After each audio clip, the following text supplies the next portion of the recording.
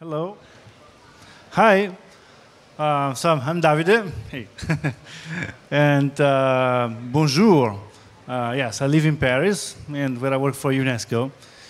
And I'm here with my colleague Misako. She's in the UNESCO office in Bangkok. And we are both from the what is called the communication and information sector, which is doing a number of things. But among these things is doing the work that I'm going to present now.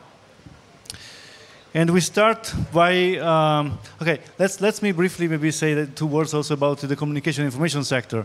We do work on different range of areas. One from the promotion of media development, to the use of ICT in different domains, including, ICT for persons with disabilities or for creation, and we'll see about that.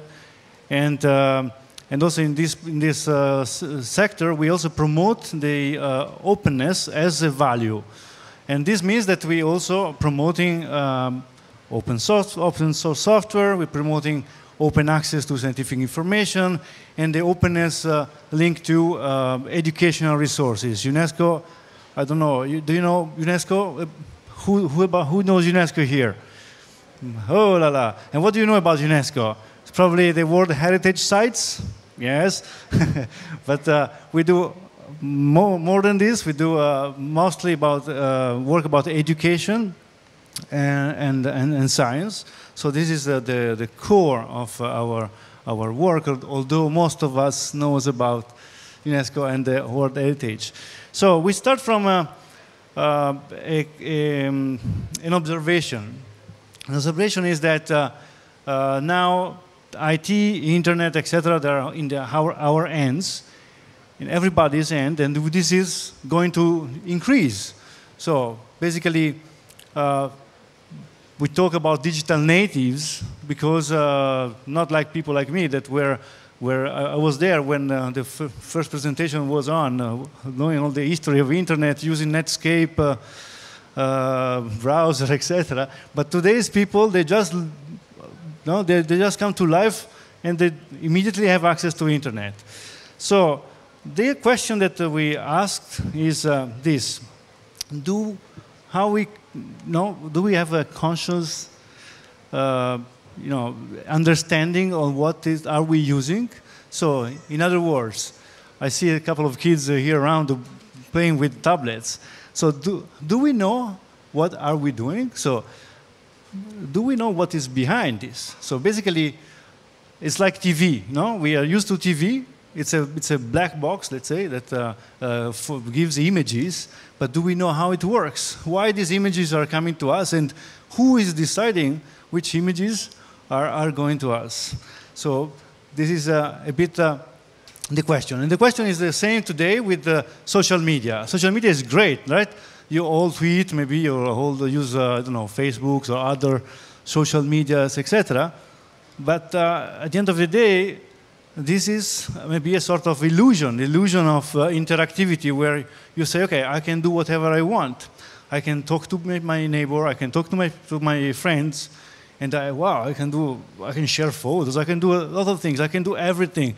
But in fact, what I can do is I can do because someone decided that I can do it, or someone wrote some code that enabled me to do it, right? So we are just, basically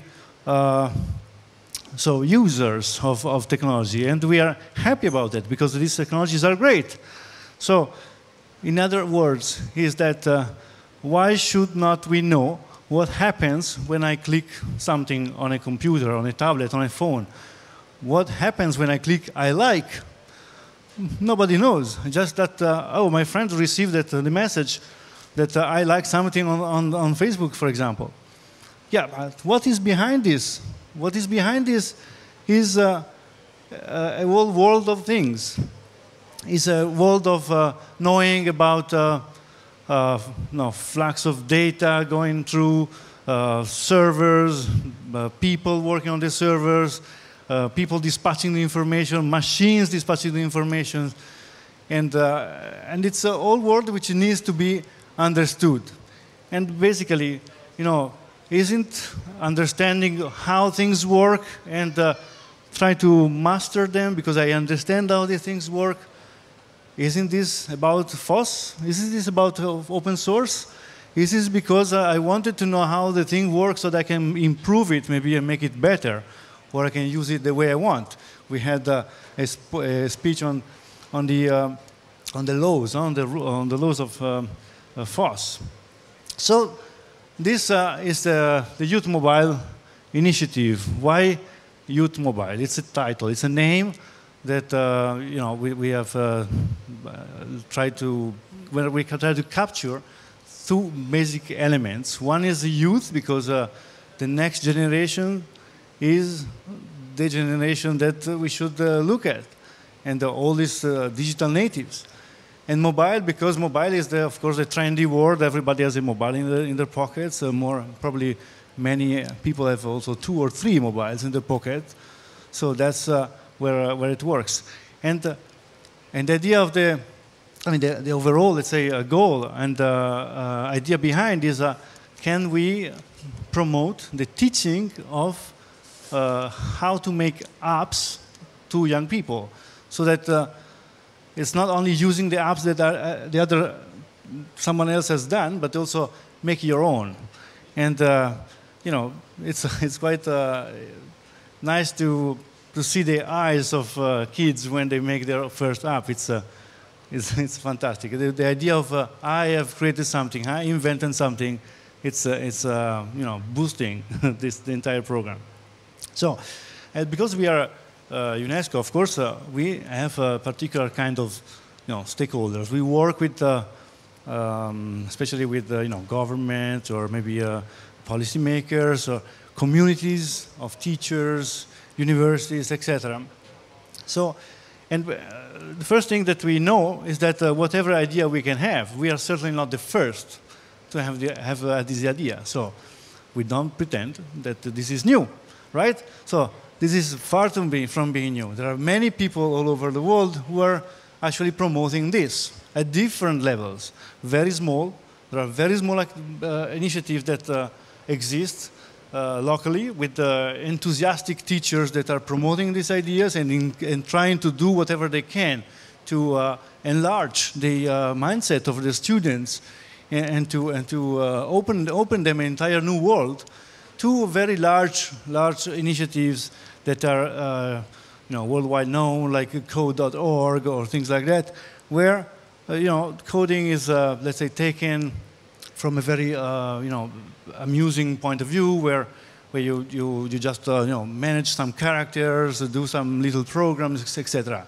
So this the first thing that how we can help this kind of initiatives.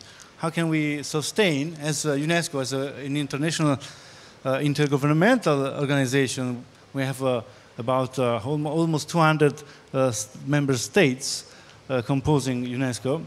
How can we support these local initiatives and bring them up so that they can set a case, so they can inspire maybe policies, maybe they can inspire large universities or schools to do these kind of things. So, the same way, we go also to talk to organizations, teachers associations, etc., to promote this idea.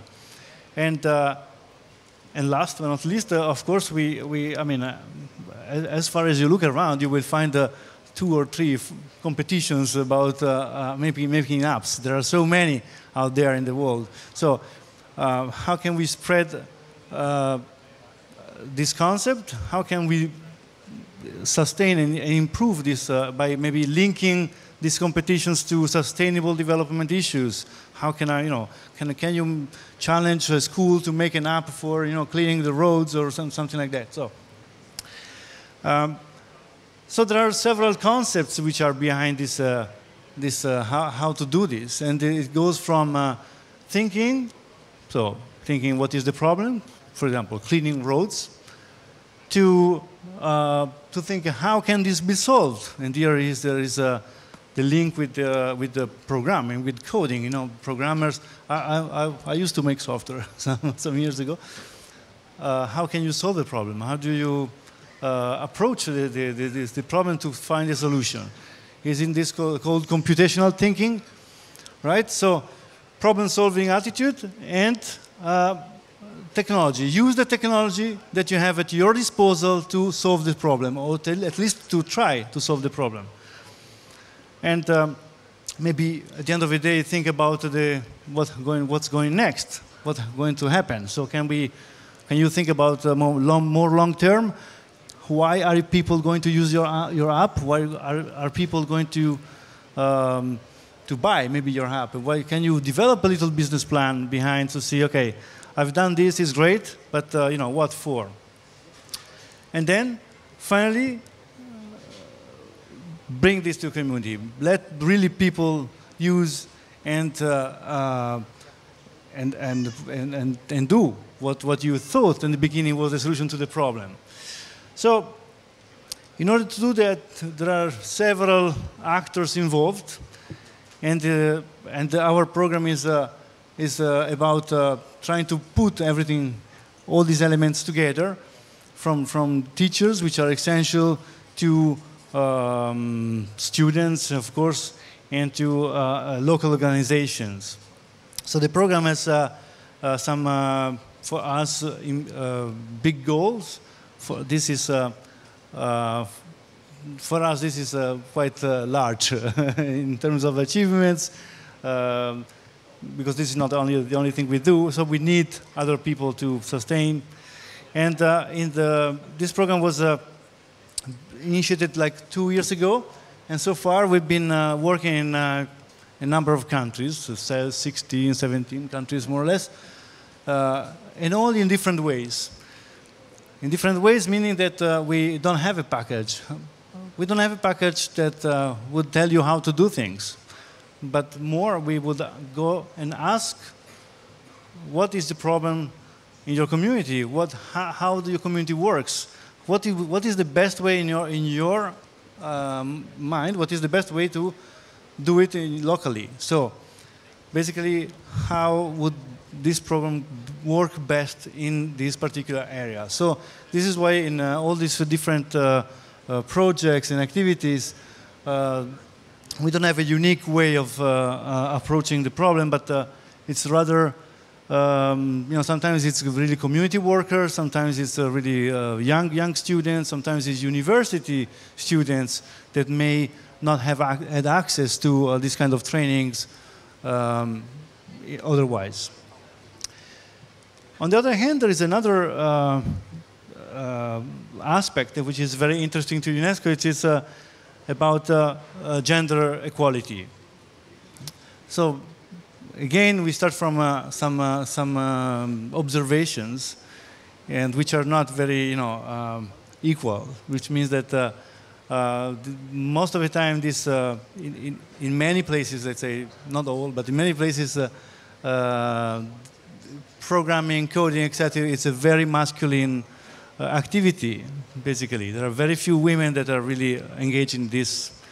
So we have an idea, started some programs, some ideas, for example, by trying to leverage the experiences of very incredible girls.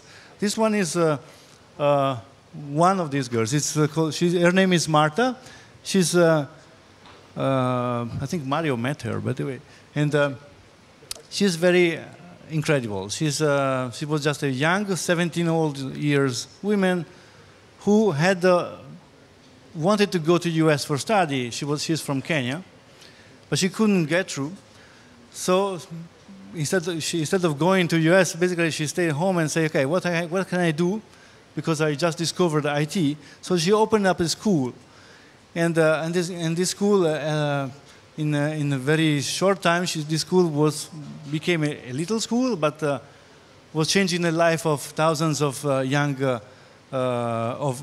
friends of Marta. So, can we find other Martas? Is it possible, not for me, for you, for everybody, to find other Martas that can simply do the same and maybe teach and inspire other people for this entry into coding and programming. So, you know, through the programs we've seen the number of innovations from different people, girls and young people. I think I'm already running out. And also we have been promoting competitions using open data. Why? Because, for example, this one is a little competition we ran last year. It was about oceans data.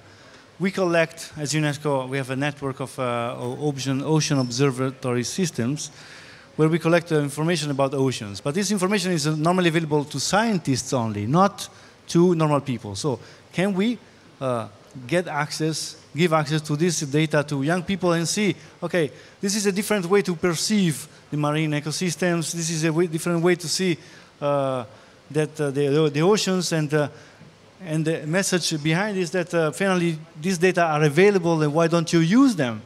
So this is applicable to oceans now, but we can be applicable to anything, transparency, etc. after. So to do this program, we work with a number of partners, including FOSSASIA, and we look forward to work with even more partners in the future and to expand this program in different countries. Okay, thank you, Davide.